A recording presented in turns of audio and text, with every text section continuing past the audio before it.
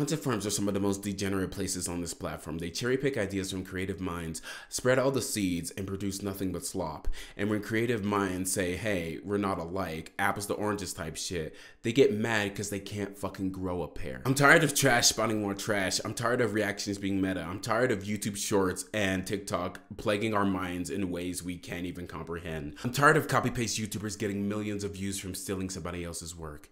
I'm tired of YouTubers being garbage.